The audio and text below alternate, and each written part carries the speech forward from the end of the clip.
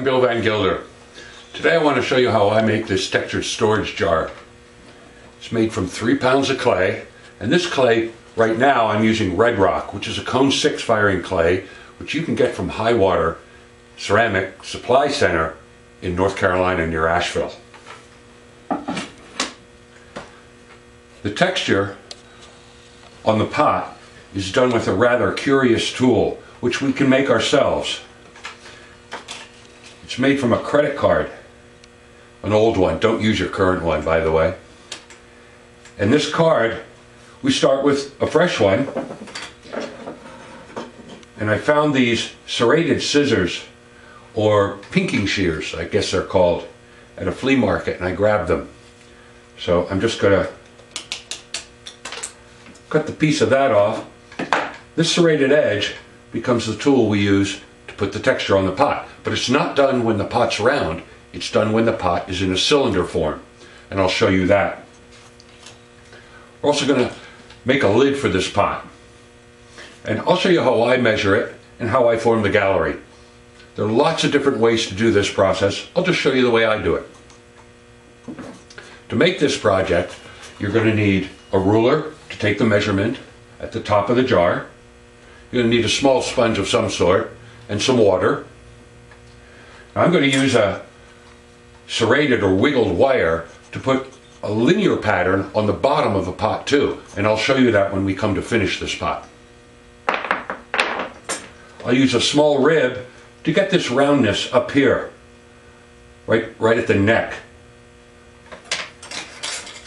I'll use an undercutting tool to create a bevel down here and to create these lines here and here. So let's go to the wheel and let me show you what I do.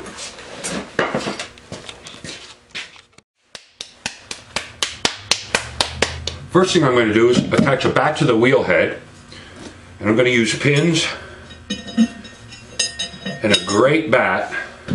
And this bat is a hydro bat, and you can get them from Continental Clay. Slightly dampen the bat. Dry it off. You don't want this to be too shiny. Round off the piece of clay. So I have a good domed surface here to make a solid attachment without trapping air. And get this centered.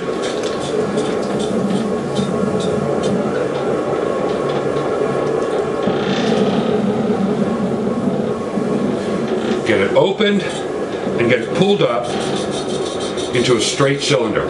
I'm opening about 4 inches inside here using 3 pounds of clay. The lid is made with 12 ounces of clay.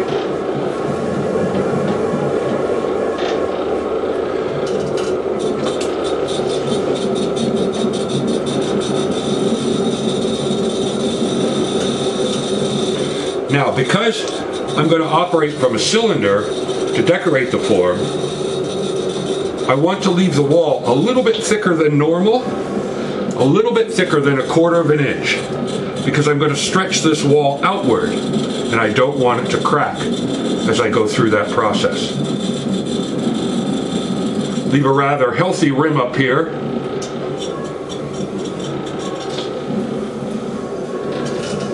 And use a rib to smooth the edge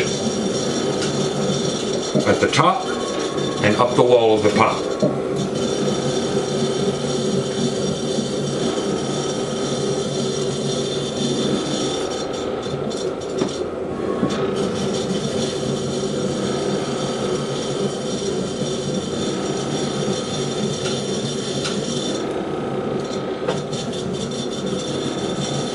Now I want this surface as smooth as possible, so the horizontal lines of throwing don't interrupt the vertical lines when I come to put the texture onto it.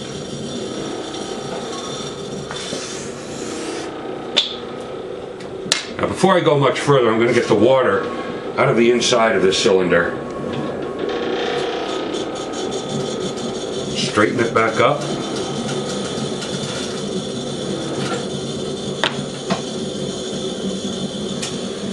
Okay, now comes the fun part. I'm going to use a serrated edge And I'm going to go at the wall of this with this tool kind of aggressively with a sense of rhythm.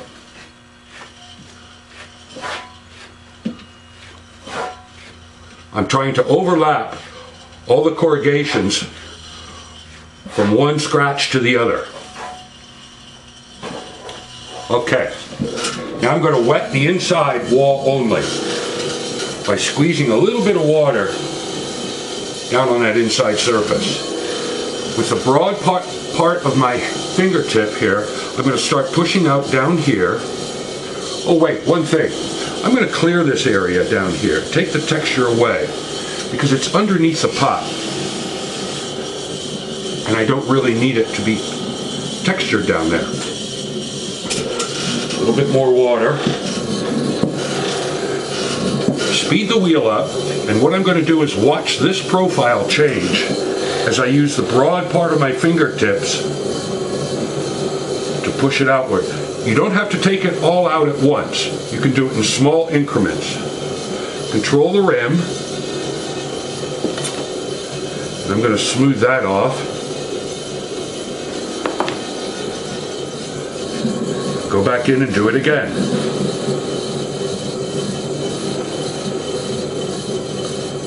Just do it slowly. One doesn't have to hurry over this process.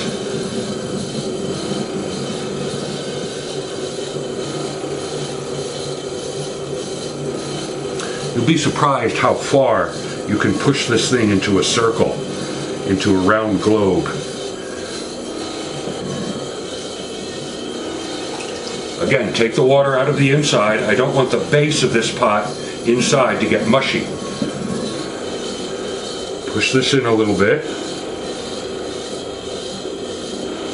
When I make lid fittings for a jar, any kind of jar, any kind of casserole, I do it in ½ inch increments. 3 inch, 3.5, 4, 4.5. It's just easier to deal with. So I'm going to take my first measurement here.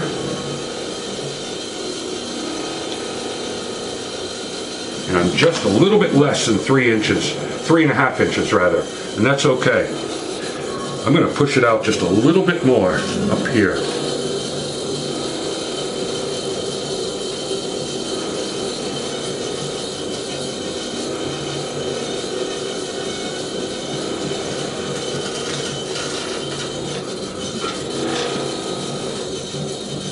I'm going to take the tip of this sharp tool, this undercutting rib, put a line here,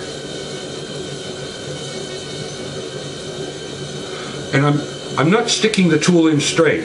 I'm putting it on a flat angle, so I get a nice soft mark.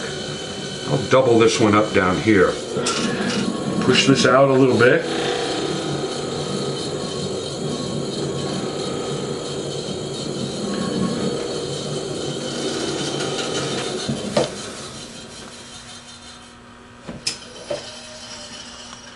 I want to show you something. If you use the tip of your finger only when you push this pot out, you'll get these horizontal lines, which I don't really care for because they interrupt the visual vertical line. So sometimes we can do away with them a little bit, but I think that one's there to stay. I'm going to use this rib and finish up this neck area kind of neatly. Clean up the rim, a slight softening of the grooves I cut, and a final measurement. Now if the inside is 3.5, the outside is going to be about 4.5, because this rim is 1/4 inch thick on each side, so that takes 3.5 open plus a ½ inch, there's 4. And I want the lid to hang over at least 1/4 inch on either side. So that means 4.5 out here, 3.5 in here. And that information I'll need when I come to throw the lid, which is next. I'm going to use this wiggle wire, pull it underneath my pot, clean the bat off, and set this aside to dry.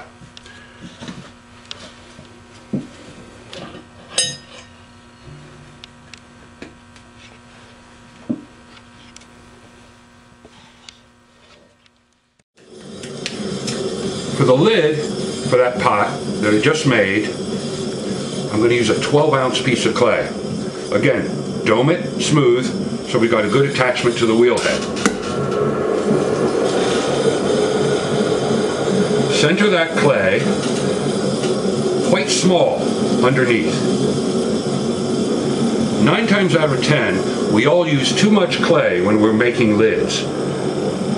So by putting this area or keeping this area small under here, it means you can use less clay per lid. I'm going to pull this out and I'm going to capture the clay between my finger underneath and my thumb on top, here and here, put a finger on the rim and a finger in here.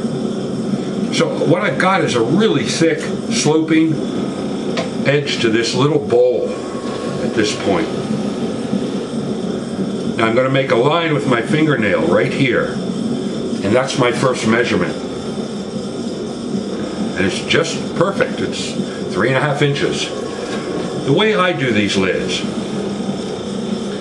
I hold inside here with my fingertips, I turn my first finger over, and I put my second finger underneath, and I push down on my first finger. That creates this little gallery. By pushing down, this rises up. You can sometimes squeeze it a bit.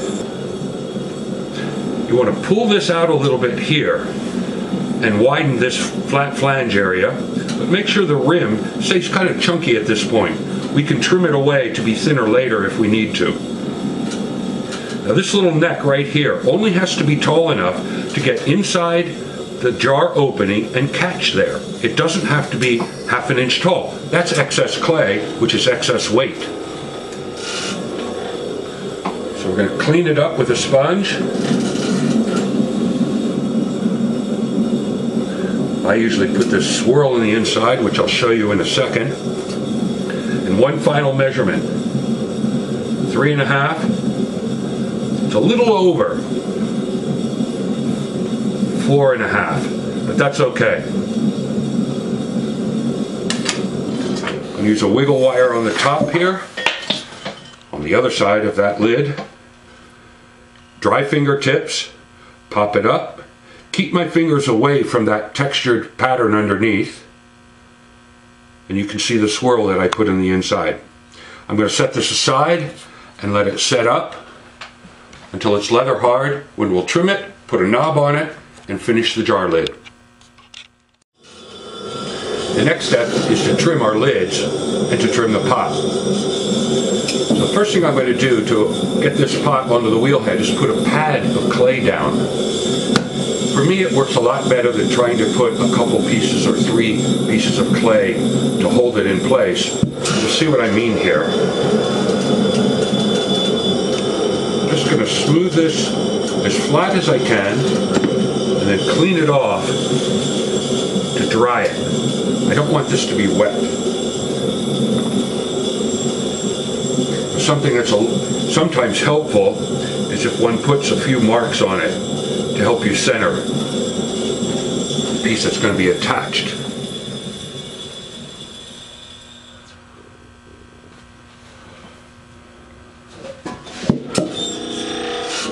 I'm just going to tap it in place and then tap it in place very lightly. This is fairly stiff.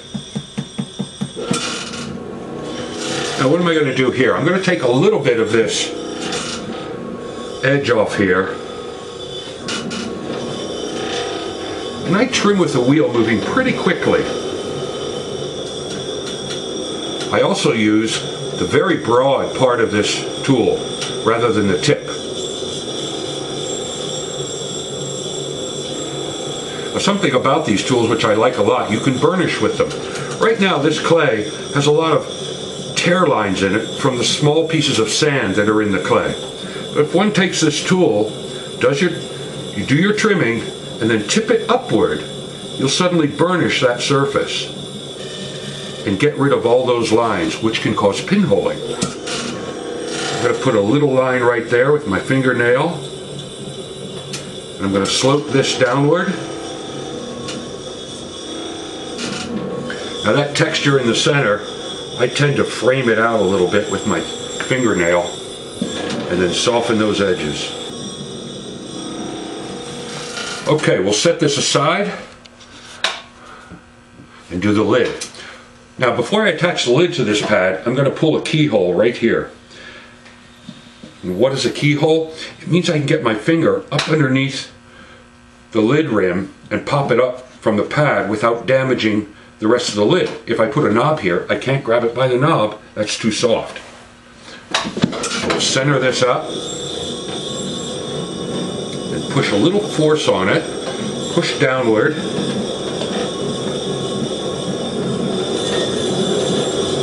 And again, as I trimmed on the lid, I use a lot of this blade at one time.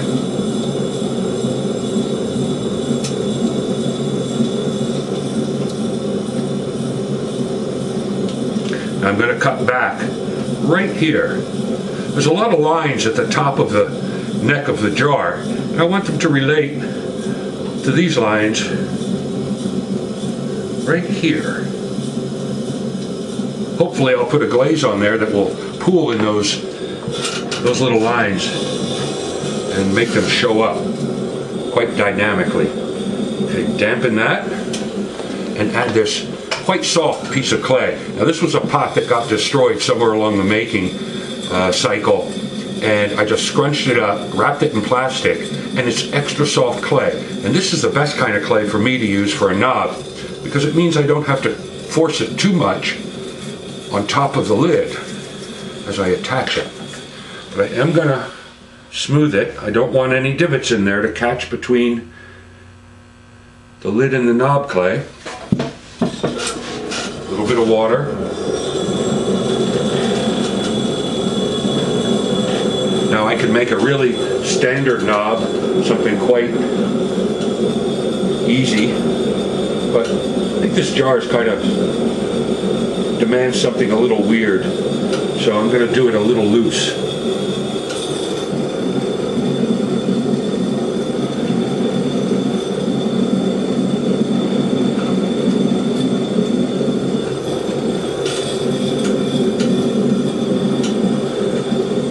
I want another series of lines right here to tie into these lines.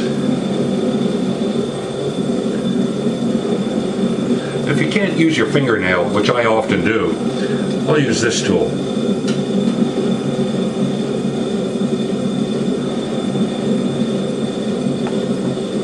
Slight softening with a sponge.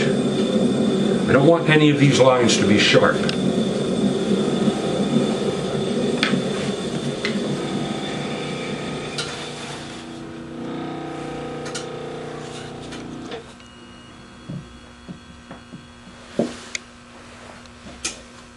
I kind of like it as a storage jar. There's no right way or wrong way to make pots. There's just different ways. And this is the way I do it. Thanks for watching YouTube.